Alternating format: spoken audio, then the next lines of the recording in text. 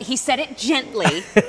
I don't say it so gently. But John Holt is one of our cleaning friends here at QVC and has been working with us for many years, and we are so thrilled for his expertise to be part of our family. Well, thank you. Thank you. And so here he is presenting the Don Aslett selection for us, and this is one that we are calling the Don Aslett two-piece multi-purpose rubber broom and hand brush.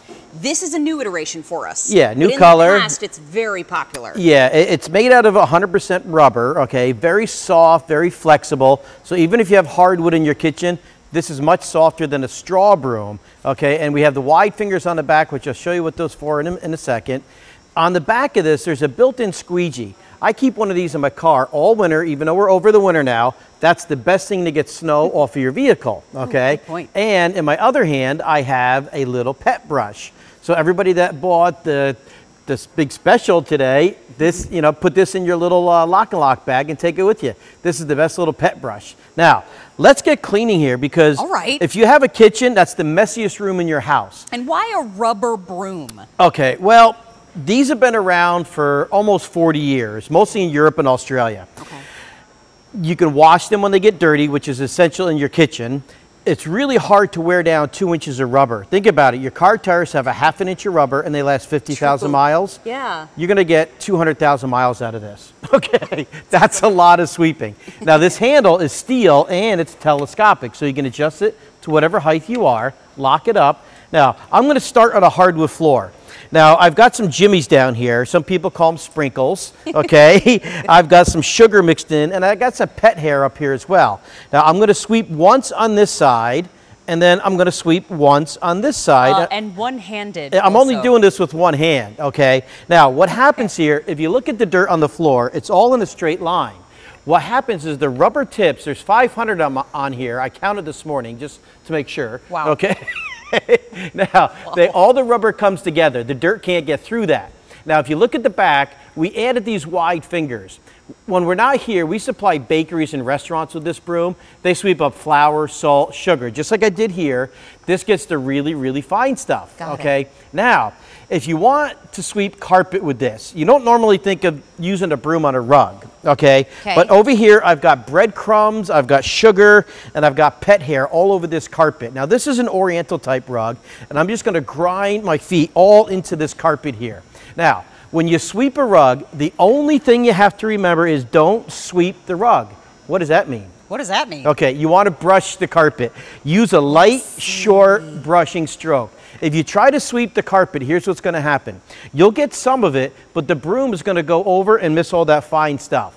So if I go back and just use a light, short brushing stroke, I'm barely even pressing on the broom. I'm letting the broom do the work. So indoor, outdoor carpet, shag, Berber. Now, let me show you the little pet brush that I have here. I'm going to take some of this hair. I'm going to rub it all over my jeans here. This isn't my favorite thing to do. Now, okay. I wish you could see his face when he's doing it. If you've got Rover, the golden reliever that leaves himself all over you, okay, same exact rubber tips on the brush that are on the broom. Now, I'm going to use this with a light, short stroke. What this does is it breaks the static bond that the hair has with your clothes. Perfectly clean, no hair in the brush, no hair on me, it's all on the floor. So cool. Now, see how this comes to a point? Yes. If you have a carpeted staircase, you know what it's like to take the extension hose on the vacuum and then you use your fingers. Well, use this in the staircases. Use this on your car seats. But here's the best part. Okay. It's really soft. You can use this right on your pet. It doesn't rip the hair out like a wire brush. Isn't that great? That is nice. Awesome. Now. We had a moment. You know what? This is on a great feature price of $17.24. Yeah. Remember, you're getting both tools when you pick it up today on In the Kitchen with Mary. But this is for so many surfaces that it pays for itself in a couple of uses. Well, it does. If you have some friends over and you have a glass of wine and you drop the glass of wine, the first thing you do is you get another glass of wine. Okay? Step one. Right. Step two. The second thing you do is you got broken glass on your kitchen floor or wherever it may be. Sure. Now, I'm going to go over this floor really quickly here. The 500 rubber fingers, I'll sweep this side one time, and then I'm going to sweep this side one time. Now watch what I do next. I'm going to take my hand right on the tile, and I'm going to rub my finger right in the grout line. There's not a sliver of glass left there. If you've ever swept this with a straw broom and you walk on it with your bare feet, uh-oh. I know. Well, with a rubber broom, you're going to get every single crumb that is there. Now, if you want to see what this is compared to like a nylon or a straw broom, I've got those here.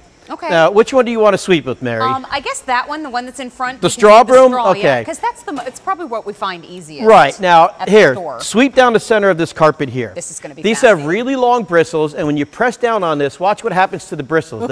They bend over. What am I doing? You're using the edge of the broom, the side of the broom, not the edge of it. This is wasted energy. Okay. Okay. Now, I hate now if you notice our broom, the head on this is angled 45 degrees, so all the rubber tips are pointing straight down to the carpet.